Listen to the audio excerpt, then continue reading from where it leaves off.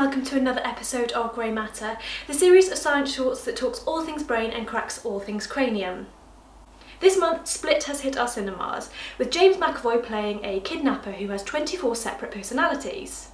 The film is based on a very real medical condition called split personality disorder, or more properly known as dissociative identity disorder. Dissociative identity disorder is defined as a mental health condition where a patient shows at least two distinct personalities associated with memory loss as well.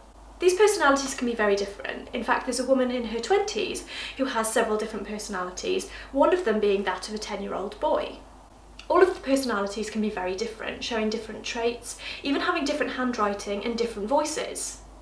All of the personalities occur at different times, and one personality won't necessarily know what the other personalities got up to, so it's important that they communicate. So what causes the different personalities in dissociative identity disorder?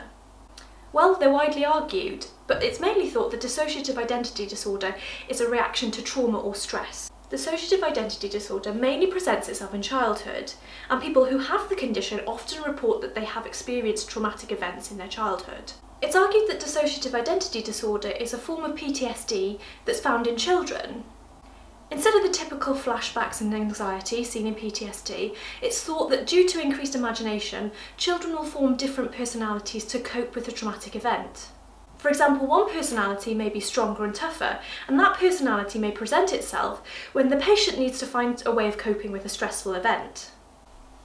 In terms of brain activity, some links between dissociative identity disorder and the orbitofrontal cortex have been made.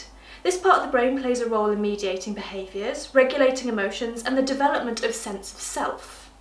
Some think that by experiencing a traumatic event in your childhood, this could affect the developing orbitofrontal cortex. And this could then lead to you having an effective sense of self. And there's some research to support the idea that dissociative identity disorder is a form of PTSD seen in children, because some of the neurology underlying dissociative identity disorder is similar to that seen in PTSD in adults.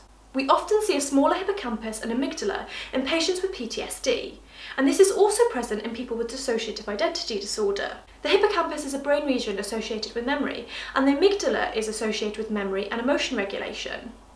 So that's it for this week's episode of Grey Matter. If you'd like to learn more about dissociative identity disorder, there's some useful links in the description, and stay tuned for next time.